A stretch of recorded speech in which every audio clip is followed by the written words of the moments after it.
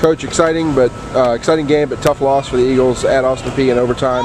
Talk about what the team did right tonight, coming off a loss to Tennessee State, and what the team still needs to work on going into Christmas. Well, I thought we did a better job of taking care of the ball. You know, we had 12 turnovers tonight, Drew, as opposed to 22 at Tennessee State.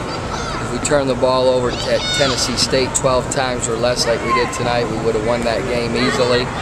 So we did a better job of valuing the ball.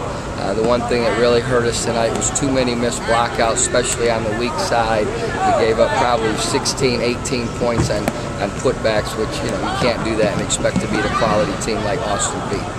DeMonte Harper comes through with 34 points, big night, second best of his career, including a big shot at the end of regulation to tie it and send to overtime. Talk about DeMonte, what he did tonight. Well, I thought he played really well, but aside from the points, the biggest thing is against Tennessee State, he has 8 turnovers. Tonight he has 1. And when he takes care of the ball like that, and he's aggressive like he was tonight, he's arguably the best guard in our league. When you turn it over 8 times like he did against Tennessee State, you can't score enough points to overcome that. So I thought tonight he did a good job with the ball in his hands and making teammates better, got to the free throw line, and most importantly, did not turn it over. Okay, and finally we got 3 games coming up out of conference.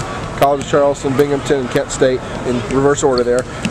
Talk about what 3 quality teams, talk about what we're facing there. Well, 3 very, very good teams. Kent State, I believe, is 8-2. They've already beat a Big East team.